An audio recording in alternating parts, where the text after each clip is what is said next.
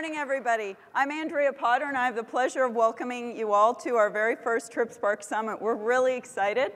We're really hoping that everyone enjoyed last night. We had a few guests at it that, so we had Sophia and Corona, which I thought was typically named. We took Jaime's s'mores virginity last night, and so we had a lot of fun. Yeah. So I had an opportunity to meet a number of you last night. If not, though, please feel free to approach me or the rest of our team. And really, we're here to help you and to entertain you to some extent. I'm going to go through some housekeeping things initially. So first of all, I really want to thank our entire TripSpark team, the ones that are here as well as back in the office. People have worked really hard to pull this together. Particularly, I'd like to thank Heather, who's our events coordinator, which I think is in the back. So if we could give an applause for Heather.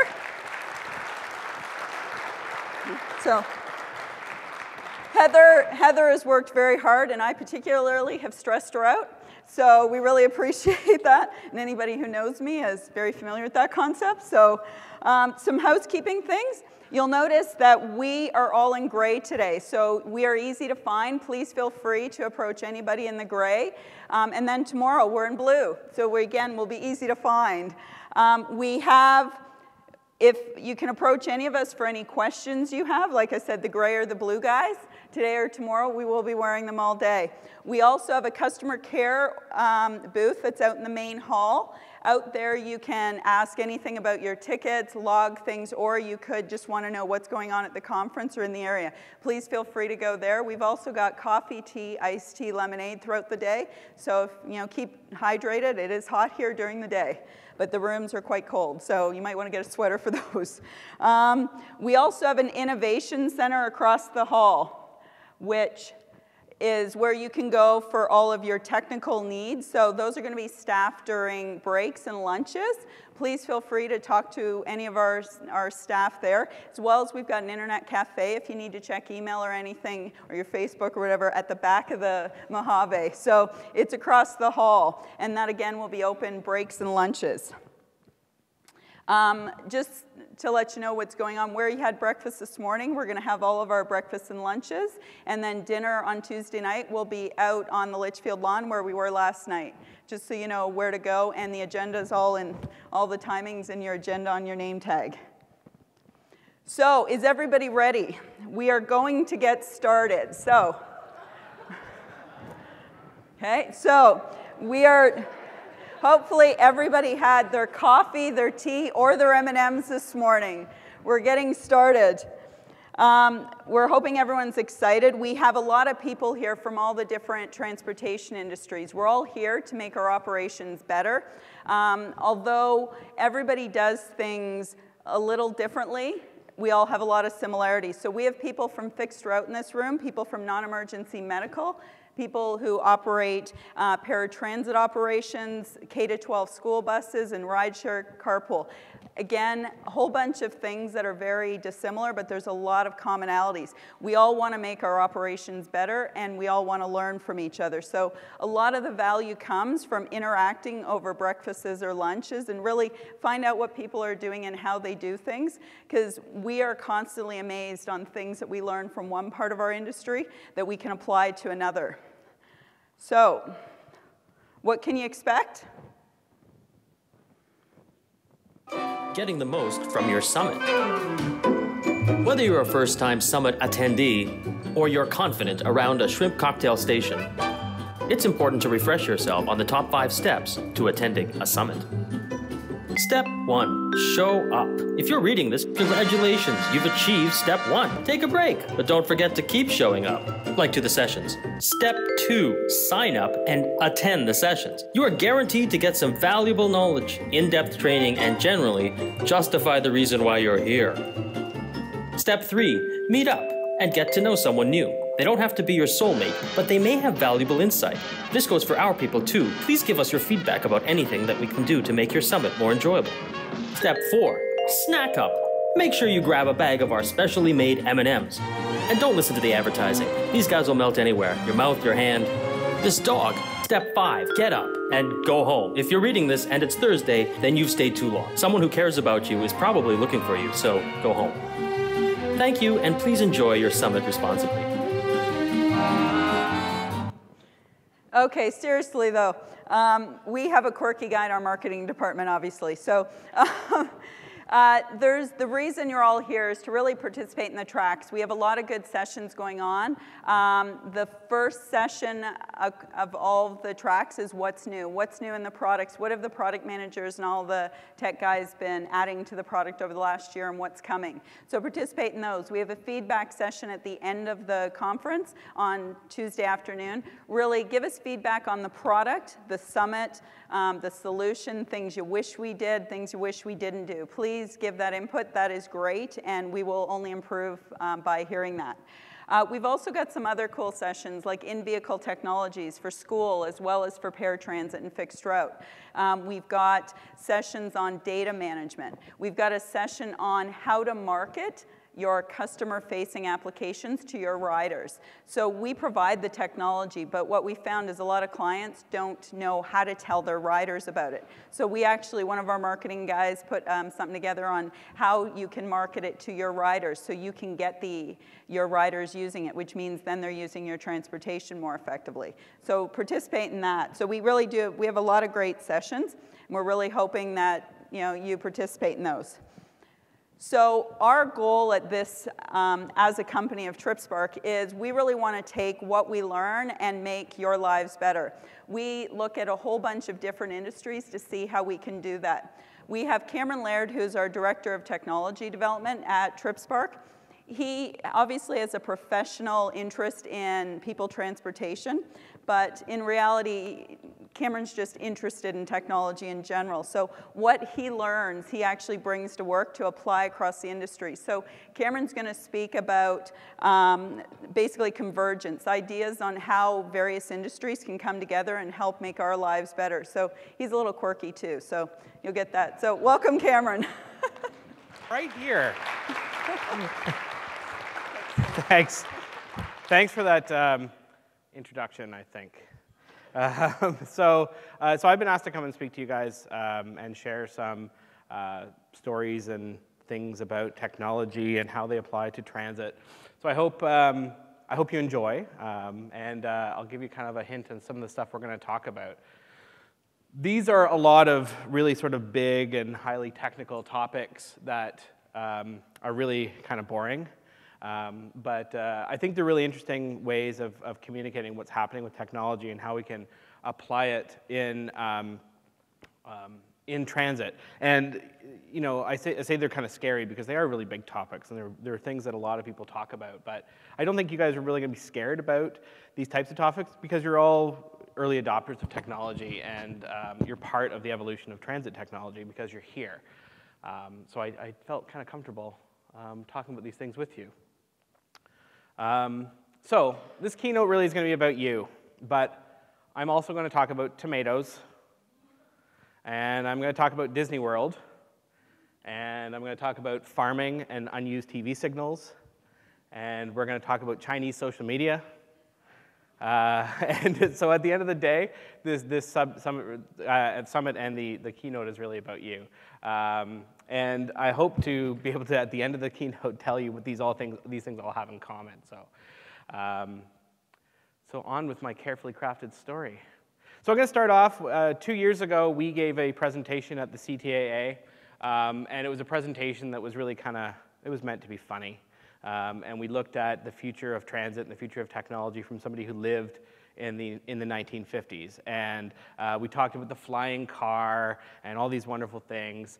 And we talked about the future of a city in which transit was really all coordinated by technology, and how it could connect riders and it could connect transit, and even maybe the asphalt would have some internet in it, and it could communicate with autonomous vehicles and electric buses and all this wonderful stuff. But if you think for a second about that, you can sort of get an idea of why it's so funny, right? Because we have all these things. We have connected people. We've also all got smartphones in our pockets, and we're connected in a whole bunch of ways. We have autonomous cars, whether you like it or not. And I've seen autonomous buses on the internet, so I think those must be real too, because the internet doesn't lie. So we have all these things. And the joke really is that we've got all these things that can make this wonderful utopia of technically enabled transit. They just don't really talk to each other very well. So I don't know how many people are familiar with the Hyperloop, but it's something that Elon Musk talks about a lot. And really what it is this hovering electric high-speed railway that's, it's poised to replace air travel, and everybody can get across the country in a moment's notice, and it's going to be environmentally friendly and all these wonderful things. So that's the Hyperloop, and this is kind of an interesting topic too, because if you connect this with the idea of having every transit moment of anybody in a city connected and coordinated and planned all at once, you can have this super efficient system where you can get trips really fast and they can be really fuel efficient, and you can sort of connect all these things together and have this fantastic story. And you can get trips really, really fast, and you can get across the country really fast. And faster even, I think the only thing faster would be a hoverboard, which I Back to the Future too, if you're not paying attention. But I really like real hoverboards, not these silly electric skateboards that everybody was breaking their arms on at Christmas time last year. The real thing would be better for me. So this Hyperloop enables us to imagine an entire end-to-end trip being plotted and paid for in this sort of single instance where I have this vehicle that shows up at my door, and I hop on the Hyperloop, and it takes me across the country to Phoenix, and then I get off, and it takes me to my final destination. And anybody can live wherever they want, and they can work anywhere else, and the choice is really up to you because you can travel so efficiently and so smoothly. And this is a concept that really hits home for me because of where I live not far from our Toronto office, and it's about 18 miles, give or take a kilometer or two. And nobody got the metric humor. Not a single laugh. But anyway, to get to work every day, I take a highway called the 401. And my commute every morning and every afternoon kind of looks like this. This is actually the 401. And this little stretch of heaven is 515 miles of highway that runs from Quebec all the way through Ontario to the Michigan border. And the part that runs through the Toronto area is actually interesting. This is stats time, so if you're going to write something down, write this down. There will be a test.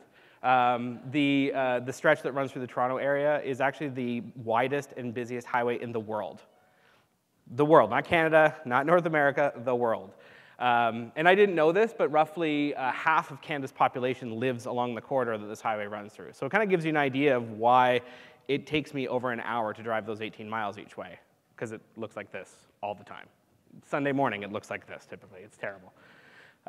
So, to me, the solution like the Hyperloop that provides this sort of end to congestion and traffic and pollution and car insurance and all these kind of things, it sounds great, and it sort of creates this perfect organism of transportation. And because we're not all spending our lives, wasting away in a car commuting every day, we're never going to get old and we're never going to die. 80s reference number 2, if you're keeping score. So, and that's Steve Gutenberg, if you don't know who he is. So now it's been a couple of years. I don't think many people know who he is anymore. So it's been a couple of years now, and that presentation, it kind of seems like less of a joke, right? We seem to be talking less about the flying car, but we're talking more about solutions that are smarter and more fuel efficient and, all around kind of smart. The reason why the future is becoming more of a likelihood is because of technology. And there's technology everywhere that's kind of being, brought into transit and transportation and being reused. And the internet is really at the heart of things. So it's not so much about the internet. I mean, we're all familiar with it. We use it every day. But it's more about how we're connecting into it and things connecting into the internet. So I'm going to talk a little bit about the Internet of Things, which is an interesting topic. And the way that I describe it at its most basic, it's just a microphone, is that it's an internet that connects objects and allows objects to kind of tell their own story. And that's how I like to describe it at its most basic. I come from the logistics world. As Andrea indicated, I'm not a transit guy. I didn't used to move people. I moved boxes. And there's a lot of similarities between the things that you strive for in transit and the things you strive for in logistics. And when we were focused on track and trace, and that was the most important thing to us, was real-time information and connecting various carrier systems together to string together this narrative, we would have loved to have boxes that could just tell their story as they move through the supply chain. So I'm going to use a little example, and I think I indicated before, where's my mouse? I have this animation. I'm going to talk a little bit about tomatoes. I'm going to use a tomato as an example, because produce gets handled a lot, from the time the farmer picks it in the field to packing it and moving it to some, place where it gets sold. I don't know how this works, and then it gets moved off somewhere else and consolidated. It gets touched a lot, and a lot of times it's getting touched by disconnected entities. So here's a farmer, and he loads his tomato into the little truck, and the truck moves along, and then it gets sold to Heinz ketchup and into a rail car, or maybe it's onto a retailer where it finally makes its way to the store, and then it makes its way to your plate eventually. And we make a beautiful, come on. Where's the last little bit? I know. There's supposed to be, anyway, there's supposed to be a salad at the end of this. And it's really pretty. But I don't know where it is. So that's the end of that. So anyway, now I'm completely off. Farm table, okay.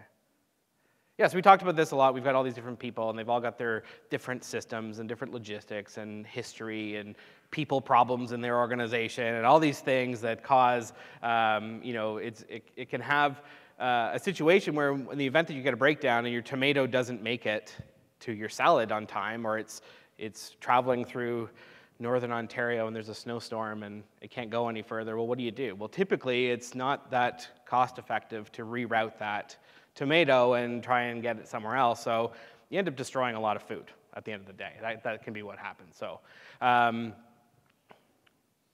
are we here? Why do I have another tomato? I've got two of the same slide. That's the problem. There we go.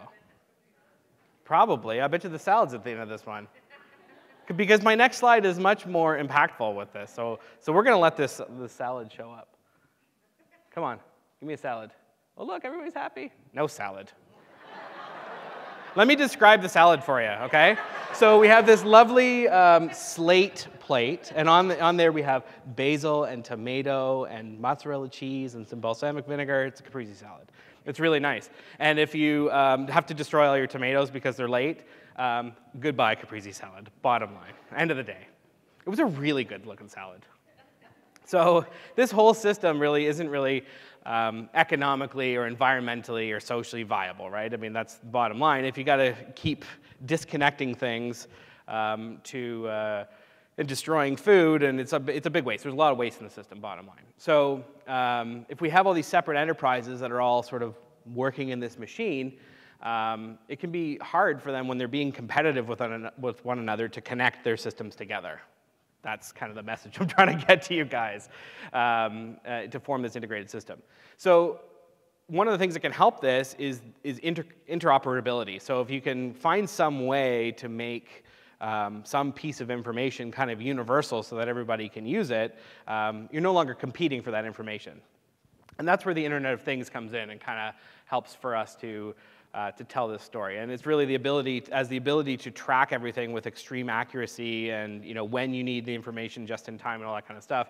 As it increases, there's going to be more demand for interconnections between competing systems. So I think that's the bright spot of this, is I think as everybody demands more and more of this information, no matter if it's tracking people or tomatoes, I think everybody's going to want to play together.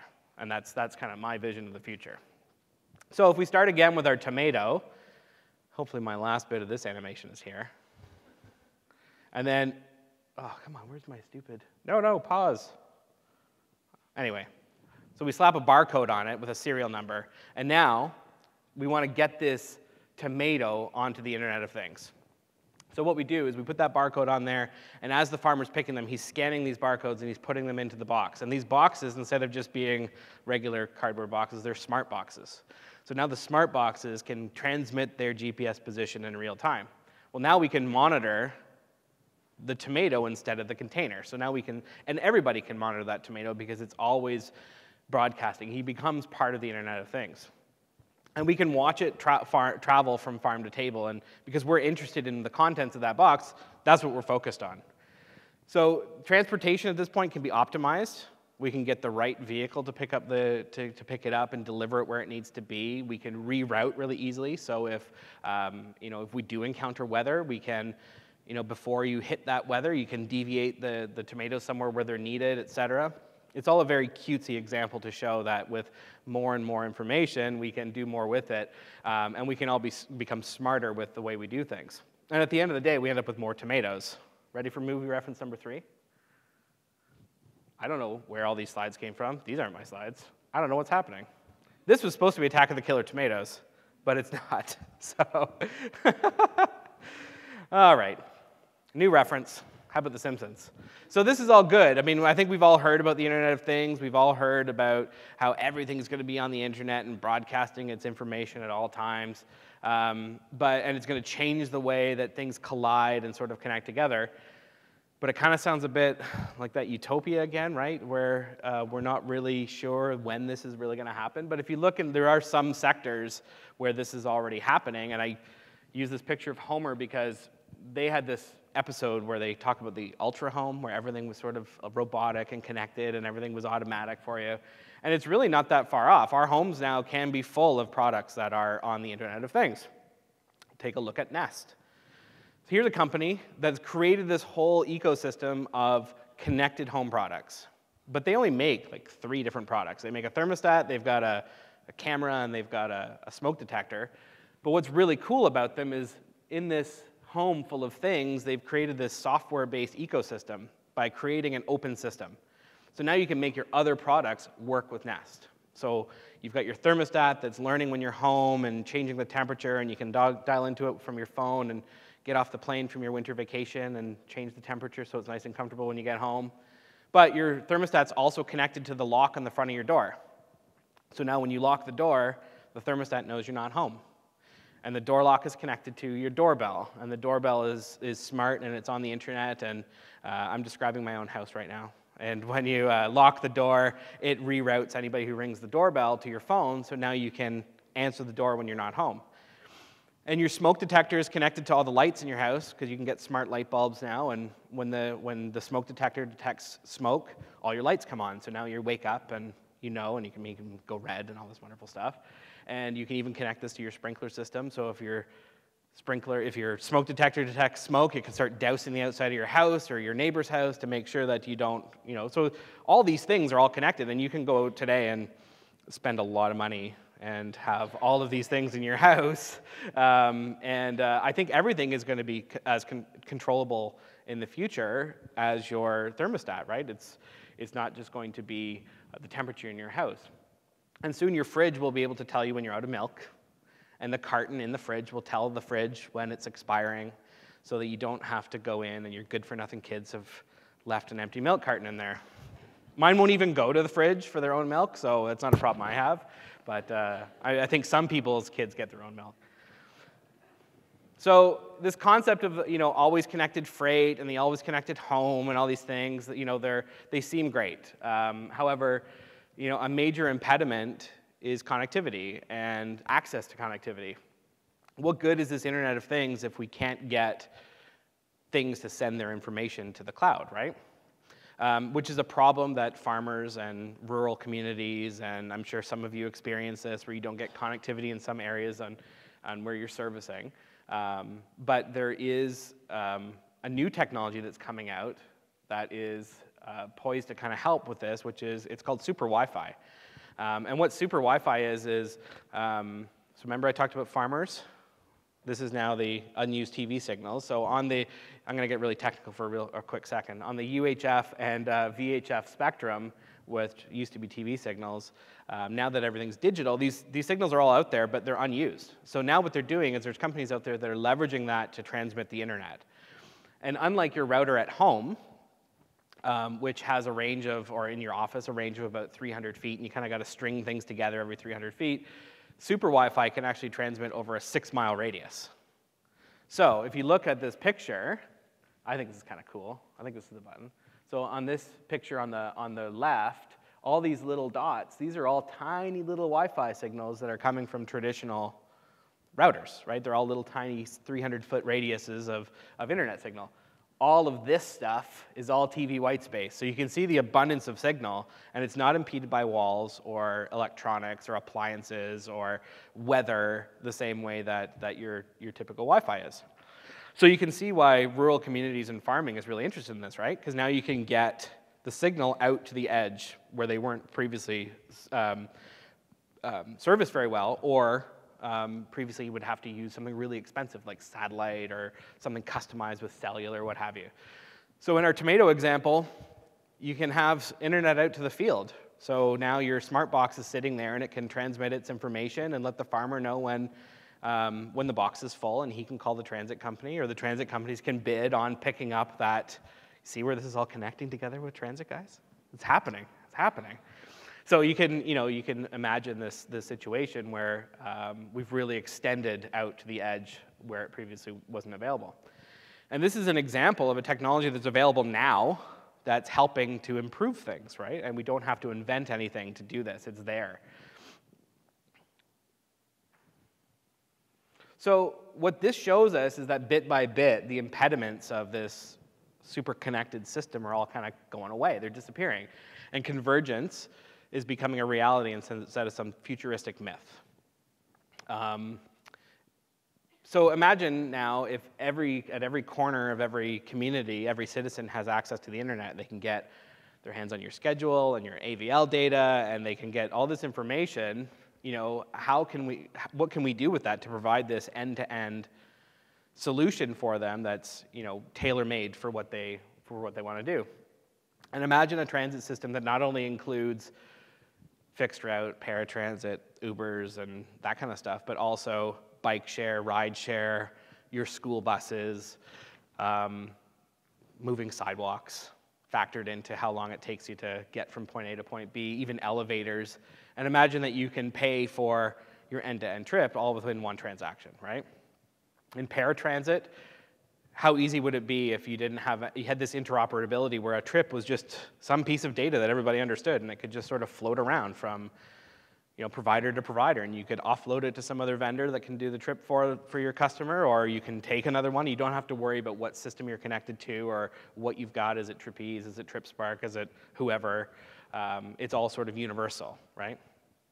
And this is a problem that I think, is Lisa here from CARTA? Lisa? This is a problem that they've kind of faced, and it's something I think you're going to be talking about at your roundtable, right? Sort of data integration and connecting various systems together. So I would encourage you to visit Lisa during her roundtable. And this really is the secret of the future of transit, right? It's getting every aspect of people transportation, whether it's public or private or NEMT. I'm looking at you, Candy. I see you I don't see very many people, but I can see you. It's kind of the secret. We're getting everything cooperative and working together, and that's really the future. Now I get to talk about random subject number 3, I think it is, if you're keeping score. This is Disney World. So this is the part where I talk about Disney World. And I want to look at them for a minute because I think in terms of customer service and customer experience, I think they've got a really good thing going there. And it's kind of an example of what you can do when money is no object, right? If you can imagine just coming up with a solution that will optimize my transit and make my customer's experience better, they've really kind of got that. So my family and I have been there a couple of times, and the first time we went there was about 3 years ago. I have 2 girls, and they were 5 and 3, and we went to Disney World. And what becomes really apparent really quickly is they're really interested in as much information about you as possible. So when we got there, we got up and we checked into our room, and they said, is anybody celebrating anything? And my daughter Erin had just turned 3, so they said, we said it was her birthday, so they gave us a little button that she wore. And every time you're walking through the park, every employee would say, happy birthday, Erin, every time they saw her. And, I think it was my wife's first visit to the park, so she had once said first visit. And they would say, welcome, I hope you have a great first visit. And my daughters were at the princess stage, if you're familiar with that stage, and they both were wearing their princess dresses through the park, and every employee would bow to them as we were walking through the park. So they know who butters their bread. They do. It's 3- and 5-year-old girls that make their parents spend $5,000 to take them to Disney World. Yeah. So there was this one occasion that came up where we had dinner or breakfast, very expensive breakfast, in this restaurant called Cinderella's Royal Table. So all the princesses are there, and they come over to your table, and they get your picture taken, and you get to meet Ariel and all her friends and all this wonderful stuff. So we did that, and then immediately after, we were on a schedule. So as soon as we were done that, we booked it out of the restaurant, and we go across the park to this thing called Ariel's Grotto to meet Ariel, which we had just met at breakfast. So we had to go and meet Ariel again, but this is Mermaid Ariel, it's different. So we walk into the grotto, and we walk in there, and Ariel looks at the girls and says, "Hey girls, good to see you again. I hope you enjoyed your breakfast." And I was floored. I turned to my wife, I'm like, how do they know that? And I'm thinking that we had a fast pass, so I'm thinking they knew that we had had breakfast at the royal table, and it's all connected to our account. No. I'm much dumber than that. So my kids were actually holding magic wands that said Cinderella's Royal Table, and she made a really lucky guess that we had just been at breakfast. But, I mean, it shows that they're really sort of invested in this personalized experience and trying to, and I'm like, we're walking in there, and how are we going to do this? Because we just saw Ariel as a princess, now we're seeing her as a mermaid. Our kids aren't that dumb. They're going to figure out that it's two different people, right? So anyway, this encounter really stuck out in my mind when I was putting this together because we just came back from our second trip. We were there in August, and Orlando in August is lovely, let me tell you. It's a little warm, if you didn't know. So we went back, and this time what they've done is they've actually applied some technology in this to make these things even better. As if it wasn't possible before, they've applied some technology to make things even better. And the reason I put up this picture is because the thing that fascinated me the most the 2 times we were there is their transit system is awesome. It's really, really, really good.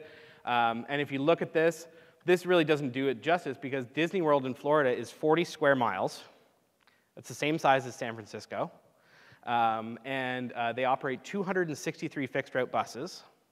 And they've got boats, and they've got monorails, and they've got all this other stuff in there.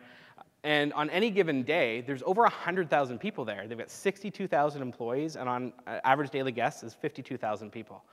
That's bigger than the city where I live in Ontario. And that's right there. And the great thing about Disney World is that you never wait very long to go on a ride, and you don't ever wait for a bus. There's always a bus there, and it seems like magic that you walk out and there's the bus. So we'll talk a little bit about the Disney Secret. And how do they do it? It all starts months before you even go on your vacation. So you're with your significant other, and it's late at night, and you're on your laptop in bed, and you book a trip impulsively. Does it sound like I've been through this? You book a trip impulsively to Disney World for a week, so now you're talking like 6-8 months in advance you've booked this trip, and they know you're coming, and they know what resort you're staying at. Well, then 180 days before you arrive, they ask you to book all your dinner reservations. So now they know for the 7 days you're there where you're eating dinner.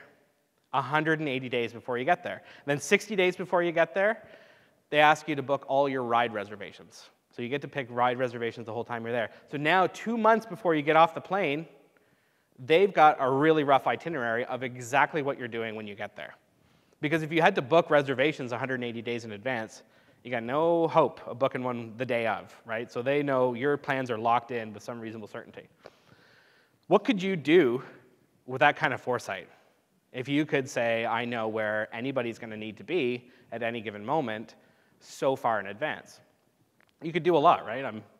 I see nodding heads, I think, a couple of them anyway. Yeah, you could do a lot with that, right? So the key to the secret is they actually strap a tracking device to your wrist. I'm not joking. So they give you this little thing called a magic band. And it's the key to everything you do. It's got your room key, you link your credit card to it, you put all your ride reservations, you pay for everything in the park using this thing, you can unlock the door to your room. It's crazy. And like I said before, the great thing is that when you go to catch a bus, there's always one there. It seems like they're always waiting for you. And it does feel a bit like magic, but there's really no magic behind it at all. So let me take you through a typical day at Disney World with a Magic Band. You get out of bed, and you walk through the scorching heat in August to the hotel restaurant, and you have breakfast, and then you pay with your band. So now I scan my band, and I pay for breakfast. So now they know where you are in the hotel, because you just paid for breakfast. And then you wander out to the transit depot, and they've got a really light, lovely little passenger information system up there that shows you that it's 5 minutes for the bus to the Magic Kingdom, and you're just finishing telling your kids that they gotta wait 5 minutes, and a bus shows up, because they know there's some event on. So now, and they've got transit supervisors on the ground that are watching the buses, they're timing things. They use paper and pens and radios to do all of their transit planning on the ground. And, but they've added another bus to the route, so now they're there to pick you up, and you get there. So now you drive off to the Magic Kingdom, and you scan to get into the park. So now you've announced where you are. And now you've got a ride reservation. It's a small world, so you book it across the Main Street, USA, and you make it all the way to Small World, and you scan to get on the ride. And then it's lunchtime, and you scan to pay for lunch. And then your kids are crying for something, so you scan in the gift shop. And then more rides, and you're scanning and scanning and scanning. All day long, you're telling Disney exactly where you are and where you're moving. So if you combine that with the transit supervisors that are doing all the work on the ground, they've got some AVL system in the bus as well, and they've got CCTV over the entire park. And I'm pretty sure, I was having this conversation with one of our guys this morning, I'm pretty sure they know that you're moving through the park with these stupid bands. Like, they know an obscene amount about you. And it finishes all the way at the end of the day when you get back to your room and you unlock the door. So now they know you're there. So you've got this sort of model of somebody's day. And it really helps you to accurately predict crowd movements. If we zoom out into the real world, can we imagine a situation where we can do something like this? I'm looking for shaking heads no. Well, you're wrong, because there's a ton of data. Yes, that's right. So we give the man a shirt. He held up his phone. He gets a shirt. Cool. So yeah, we as humans in the modern world, we string together a huge amount of data about ourselves. Take for example my trip here. It's a long and torrid story that I'd be happy to tell somebody over drinks tonight. But basically, I left my house in Milton. I got into an Uber with an app, and I went to the airport. And then I got through security, and I bought a coffee with a credit card. And then, if we had Apple Pay or whatever, I could have paid with my phone. I scanned onto a flight. And then I landed in Houston and did the same again. Bought a coffee, and back onto another plane, back into another Uber when I got here. But it's all disconnected, right? As a traveler, I look at this as one trip. Leaving my door at home to getting here, that's one trip. But as data, it's 2 Ubers, it's 2 flights, it's a bunch of purchases in an airport and a bunch of walking, and it's really not connected at all. I mean, it's connected for me because I see it all on my phone, but to all of the people that are providing that service to me, it's not connected. So if we combine all this information into a single narrative, and you were to share this information across all the different people that are moving me here, where are the choke points in the flow of data? Who's not holding up their end of the bargain when it comes to customer service? How do we ensure that this information gets passed to everybody reliably, and that everybody holds up their end of the bargain and makes sure that I'm happy as a traveler? And our duty as providers of transportation, your duty, is to make sure that we get where we need to go using transit as efficiently as possible for a good price and in comfort and all these wonderful things. So it really kind of behooves us to be competitive with our own information. So back to the logistics example from before, you really some people don't want to share their good information about people, but I think it helps. We need to find a way to sort of combine everything together to find this common technological ground where we can all share this information. So our mission should be to improve the lives of the people that are using our services, right? And so it is our duty to find that common ground. So a little later, I'm going to talk about Chinese social media, which is kind of a fun topic, but it actually ties into this very topic, so I'll get there in a minute. there's this vast amount, the other thing about this is that there's a vast amount of unique experience that everybody has, right? We've all got personal preferences, we've got economic situations to keep in mind. There's all these things that, force us down a path, whether I choose to use Uber or I take, the bus from my house to the airport, right? There's a choice that I made to do that. And what, just like what Disney is able to collect all this information about their people, each individual that's in the park every day, and they're tailoring that experience to everybody who's making the choices. You don't have to eat at Disney's restaurants in the park. You can leave and go to McDonald's or whatever, but you can make that choice. They're also improving their efficiency, right, and their customer service by using that technology, and they're leveraging it. So they're giving something back to their customers, which is a great tailored experience, but they're also getting something out of it because they can really optimize the use of those 263 buses. So we should be able to do that by using technology that our riders are already using, right? They've got a smartphone in their pocket, most of them, maybe not everybody, but say 5-10 years down the road, everybody will have something that they can use. And they're already using a ton of applications outside of transit that are telling a narrative of their day, right? They're using Facebook, they're using Instagram, they're using PayPal, they're buying stuff on Amazon. They've got a platform in their pocket. We're just not really leveraging it the best we can. Mike Hall, is Mike here somewhere? Mike? There he is. So Mike's a technology advocate at Hope Network, and he's using data in some pretty interesting ways. So also another roundtable for you to check out, because they're doing some interesting things there at Hope Network that are proof that the future of transit is this sort of integration, and that's really where success is going to be. So we talk about all this stuff, and we talked about the lack of connectivity and that kind of stuff, but another major topic of conversation is how there's a lack of communication between different systems, and it's a huge stumbling block. So if we look at our Disney example, it's really easy to say, well, that's Disney, right? They've got this walled garden, they've got this utopia that they can do whatever they want because they have unlimited funds and they can do all that kind of stuff. But in this imperfect real world that we all live in, there are so many different systems that are being run by different companies that are competing, or they have different purposes, and it's a little more difficult to kind of communicate between them.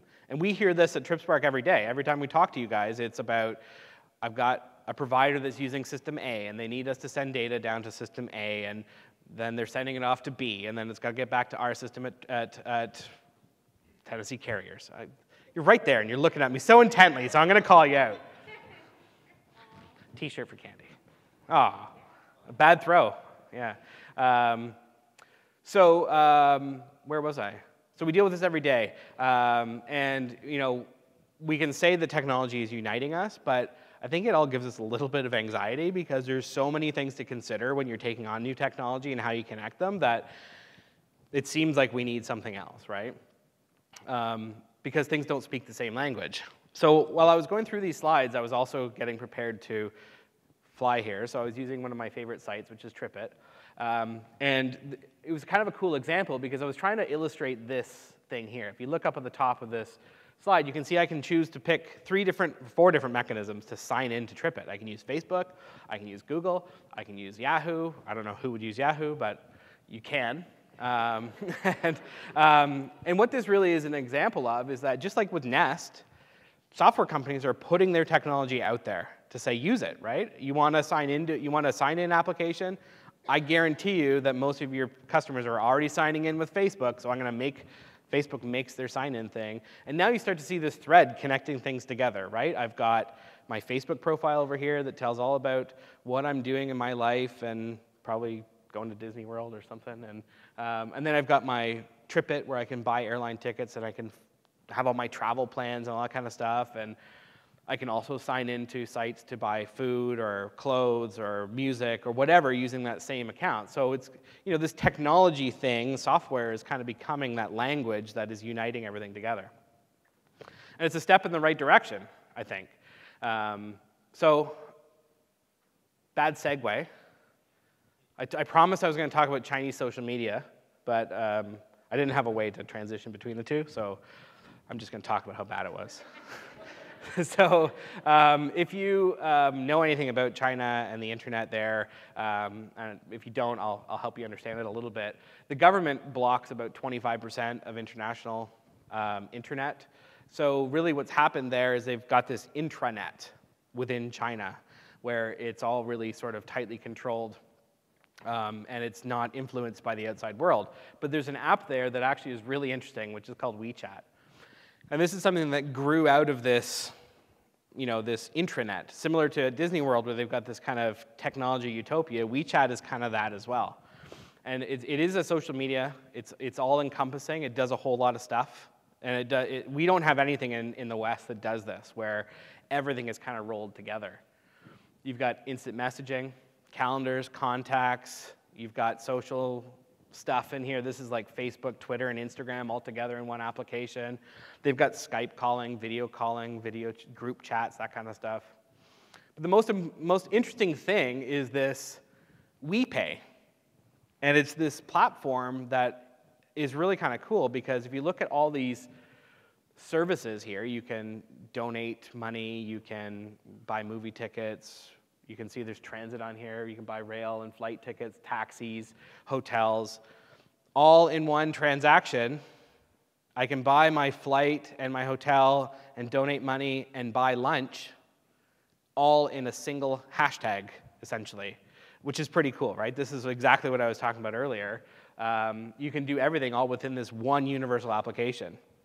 And what's really neat about it is that all of the customers for each of these individual services, their customers are really providing all this data narrative, right? They're describing their day, they're talking about where they are, and they're serving it up to this app called WeChat that is a fully connected, end-to-end narrative of somebody's day. Kind of cool, right?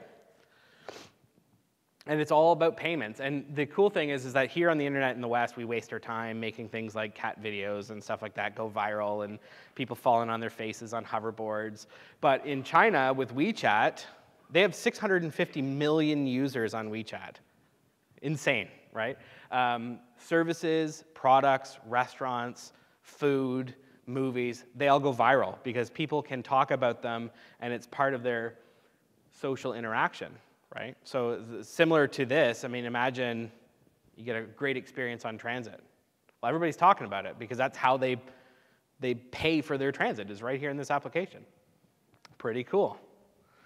So our mobile apps for transit today, they're really kind of little silos, right? They are single purpose, but I think it's easy to conceive of a future where that becomes a little tiny component that's rolled up into some other bigger application. And ideally, people will get to choose how they book their rides. It's not through your application or my application. It's through Facebook or Instagram or Snapchat or whatever they like to use. We should be servicing that function up to whatever application we want. So I said you guys know all this stuff, and I assume that you've heard about a lot of these things before, and we know about the Internet of Things and big data and all the things that are all happening with the internet. But what does it all mean, right? And why are we all here?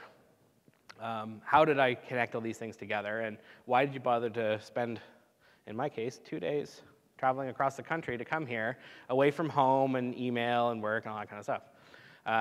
We've got all this technology in our pockets. We've all carrying supercomputers around that we can do all this stuff. Why did we choose to come here to have this conversation instead of doing it virtually over the internet?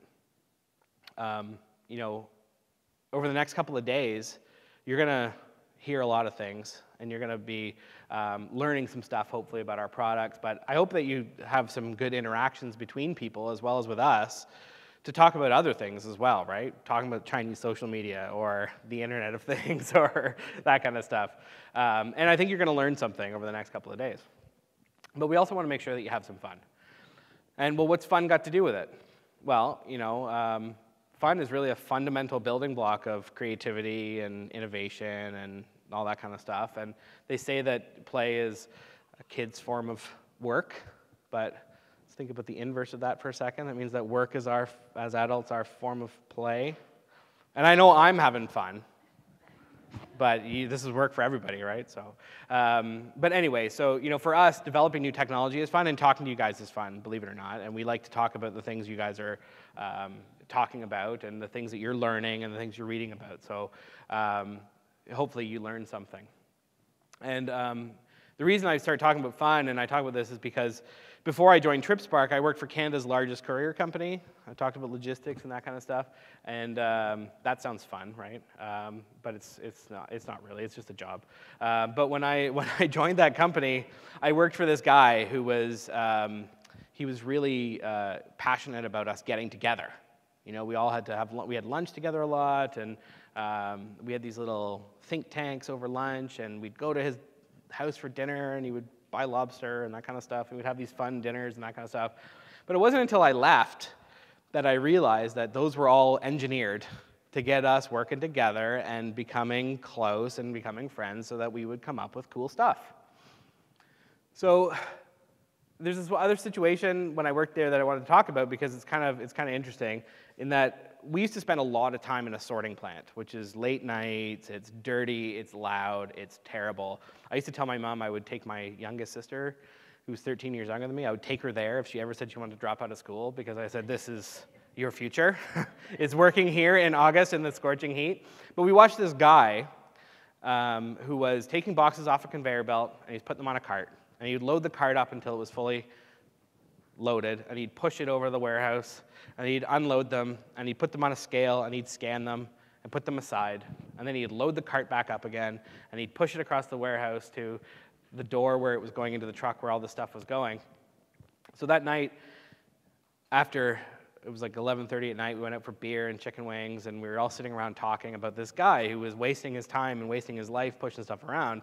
And we actually came up over beers and chicken wings that night on a napkin, the very first thing that we patented, right? So it's kind of just an example to say, like, this kind of technology, it all comes out of these types of interactions. And here at TripSpark, we hold a code fest every year that we send our developers off to have some fun and work on a project. And what they do is the development team will all put together a bunch of plans, the different projects, and they'll pitch them to management, and we'll look at them and say, oh, we think this is the one to go with, and then they will learn some new technology and apply it to that problem. And these problems typically aren't the big ones, right? They're not the things that are highest on everybody's list or roadmap, but they're important enough that they need some, some attention, and most importantly, they're driven by the development team, something they want to work on. So what we do is we send them away, and we rent them a house or a condo or something in some exotic locale. This was in a rental house in Vegas that nobody left the entire time they were there. And we send them off, and they play video games together, and they eat and cook together, and they joke and laugh and drink Red Bull and do whatever developers do, including coding in the dark instead of sleeping. And they go for a whole weekend, end to end, from Friday until Sunday when they leave. They don't sleep. They just go through this. And what comes out is some pretty cool stuff. Some of you may have seen MyRide. That was the product of a CodeFest, right? The initial versions of the new MyRide application came out of a CodeFest. And what these guys do is they come back and they're so passionate, they pour their hearts and souls into these projects. And the most important thing is that they bring along with them some camaraderie, right? They've worked together over a weekend and tackled some tough challenges, and they've had some fun together at the same time, and it helps them innovate every day. So at the end, this philosophy, it kind of carries us here to the Ignite Summit, right? And all of these technical innovations I've talked about, all of these things that we need for this future of transit and this utopia, none of them were invented in a vacuum. They were all through interactions like this, where people are getting together and they've got an idea, they've got some mutual connection between them, and they start talking about stuff. And then you end up with this really cool innovation. So really, nothing is a waste of time if you use the experience wisely. And coming here together, we hope that this interaction will get us all talking together and coming up with something neat. So our motto for this summit is ideas start here, but we also would like you to have fun, and have fun start here too, right? So while you're here, make sure that you have some fun, whatever you consider fun. I don't know what that is. You could meet some people, you could have a couple of drinks, go for a swim, play golf. I think there's cactuses to touch outside. You could eat gluten, live large. whatever it is that you consider fun, do it in moderation. But be sure to share that fun with somebody else, okay? So take somebody with you and have fun with somebody else, because it's always more fun when you do it together. So I'm sure you've all got a question. What are all these things have in common? Well, they're all topics that really will help us start the conversation, right? They're really not connected. It's a weak connection between all these topics, I admit it. But I think it's a good conversation to have, and it's going to help us discuss the future of technology. So over the next couple of days, we're going to be talking about the stuff that you do every day in your daily lives. But you may have seen a video about some cool technology, or maybe you've read a blog or an article about something that's happening in technology. And even if you think there's just a little tiny tidbit of usefulness in it, bring it up and share it with somebody, because here, every idea matters. There's nothing, off the table. Let's see what sticks. So make sure that you share these things, because every technology matters, no matter where it's applied. So let's get started, because ideas start here. So thank you for listening to my wordy speech. Thanks, everybody.